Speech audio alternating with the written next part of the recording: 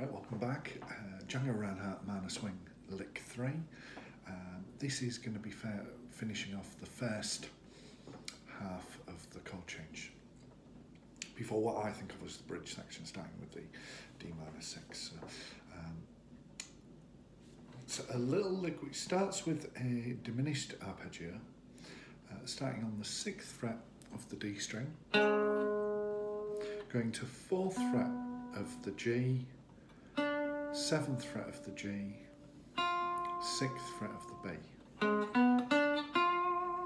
Now I'm fingering it like Django Reinhardt with just 2nd and 1st fingers.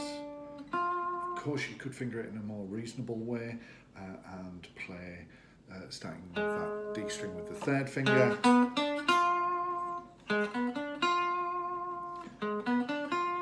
Do it a finger per fret. You've got lots of options there for the fingering, but Django would have fingered it with just fingers 1 and 2. Now this particular lick is over the E7 chord in the chord change. So let's just remind ourselves of the chord change. We've got 2 bars of A minor, 2 bars of D minor 6, 2 bars of E7,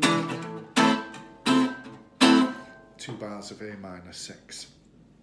So we're over that E7 lick there. So you might be thinking, why are we playing a diminished lick over the top of this E7? Now in jazz, very common to use diminished licks over the top of 7th chords. So here we're playing a G sharp diminished lick over the top of the E7. So because diminished chords, diminished arpeggios can start on any of their roots, and there are full 3 frets between each note, this could be considered an F diminished, G sharp diminished, B diminished, or D diminished. Often jazzers will think about the diminished arpeggio as coming in a half step above the root of whatever dominant chord they're playing over the top of. So if, for example, we were playing over the top of a C dominant chord, we could use D flat diminished arpeggio over the top.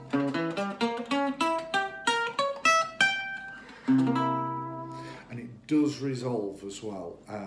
It produces a very jazzy, slightly outside sound, which you've almost certainly heard before. So in this particular situation, we're over an E7, and Django is playing this diminished arpeggio and then resolving down to the E with a half step hammer pull between 5 and 6 on the B string. So let's just put that together. And then we're going to resolve down to the A minor. So remembering the chord change, we're going from the E dominant 7, resolving to an A minor 6. And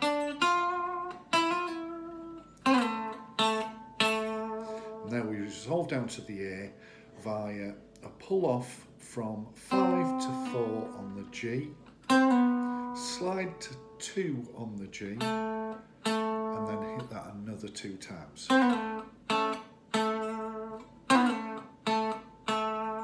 Now for the articulation there, I'm doing a pull-off. Django Reinhardt may well have picked every note in that triplet. Listening to the record, it's not clear, it's so quick, I can't tell. But Django certainly does do some very fast picking with chromatic licks where, I can't quite do it, but you'll get the idea where he kind of goes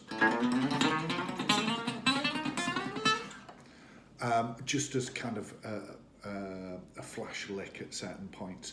So he does do that idea, so it is possible that he could be actually picking the triplet very, very quickly there. That's to taste, obviously. If you're picking you're not quite up on your alternate picking, it's a good point to do some practice on your alternate picking. and if you need any help on that, give me a shout. I've got loads of alternate picking exercises which you can thoroughly entertain yourself with. Anyway, let's put that whole lick together. Okay, 1, 2, 3. And I'll just do that a little bit slower. 1, 2, 3. There